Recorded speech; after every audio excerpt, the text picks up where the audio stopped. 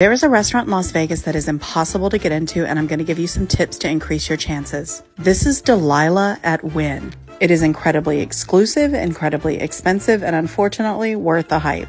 You technically aren't allowed to film here, so a lot of these pictures won't be amazing. We finally started filming under the table so we wouldn't get thrown out. They don't allow cameras because they want to make this a celebrity inclusive place. There is live entertainment, and celebrities are known to get up on stage and do impromptu performances. This fish and chips dish alone was $72. Expect to spend between $600 and $1,000 for a party of 4. You will never get a reservation here for 2. Always try to get a reservation for 4, then call and adjust down. Staying at the hotel gives you priority. Get ready for a rare look at the whole venue.